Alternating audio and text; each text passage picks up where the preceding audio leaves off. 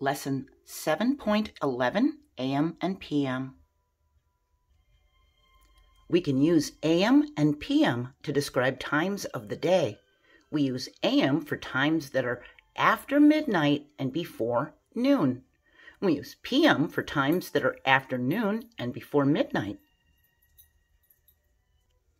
So AM, it might be written with capital A and capital M with the periods in between them, or it might be written with the lowercase like these. Either way, it's okay. AM is early morning up until lunchtime, so it's all of this time, and then here's 12 noon, lunchtime. So it's all of the morning. And PM is after lunch up until the middle of the night.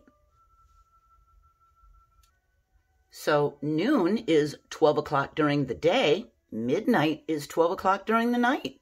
And the minute hand and the hour hand are both pointing to 12 at noon and at midnight. Here it says to write the time that we see on the clock face, then circle AM or PM. Walk your dog. So we look at the hour hand. We see it's in between the 2 and the 3, so it's not 3 yet. It must still be 2. We see the minute hand is pointing to the 6. That's 30. We count 5, 10, 15, 20, 25, 30 minutes. And would it make sense to walk your dog at 2:30 a.m. or 2:30 p.m.? Do you know? If you said PM, you're right. That would be 2:30 in the afternoon. It would still be daylight out. It would be right before dinner. 2:30 a.m. would be too early in the morning. You wouldn't wake up yet. This one says eat breakfast. We can see the hour hand is pointing to the 7.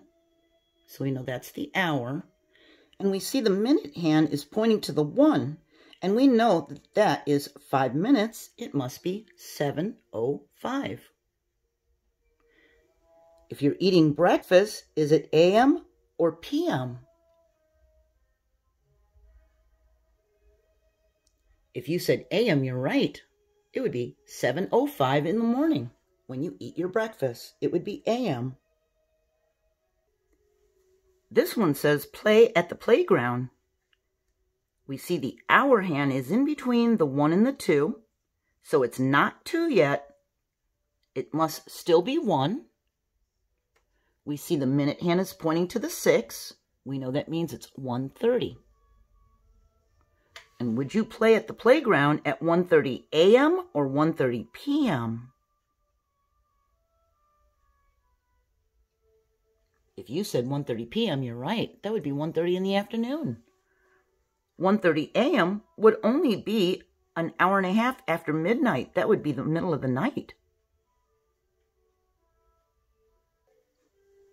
It's telling us to use the times in the list to complete the story. And the times we have are 6:30 p.m., 7:45 a.m., and 6:30 a.m. And the story says, Tala woke up at, let's read some more to be sure. She went to school at, after school she did her homework, then Tala ate dinner with her family at. So we see here that she woke up and then went to school. So this happened first, this happened next. We look at the times, and the earliest hour is 6:30 a.m. Then she went to school at 7:45 a.m. That would make sense. So we can say she woke up at 6:30 a.m. We make sure we write a.m. so we don't confuse anyone into thinking it's p.m. So we used this one. She went to school at, she wouldn't go to school at night, so it must be 7:45 a.m. Make sure we write a.m. After school, she did her homework. Then Tala ate dinner with her family at 6:30 p.m. because p.m. is getting to be night.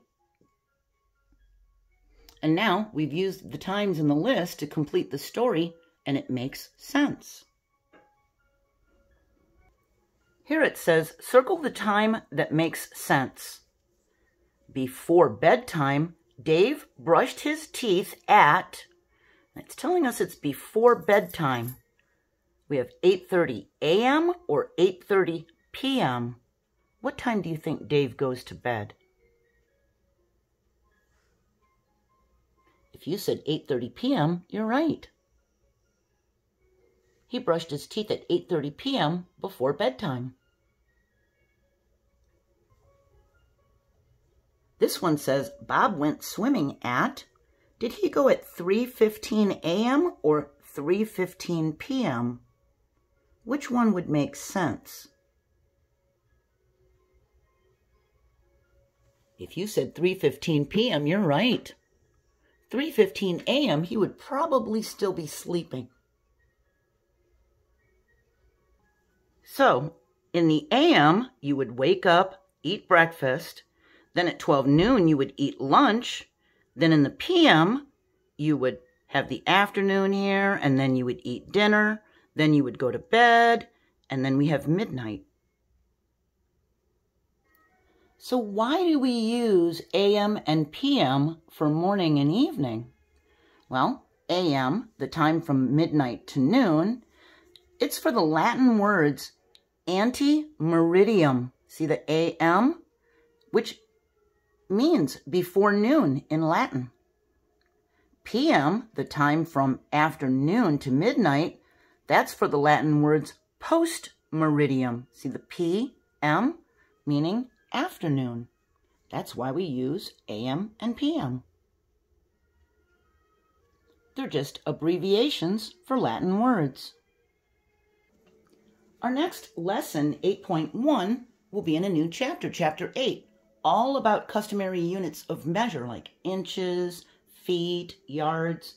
I hope you'll join me, and I hope you have a really great day. Bye.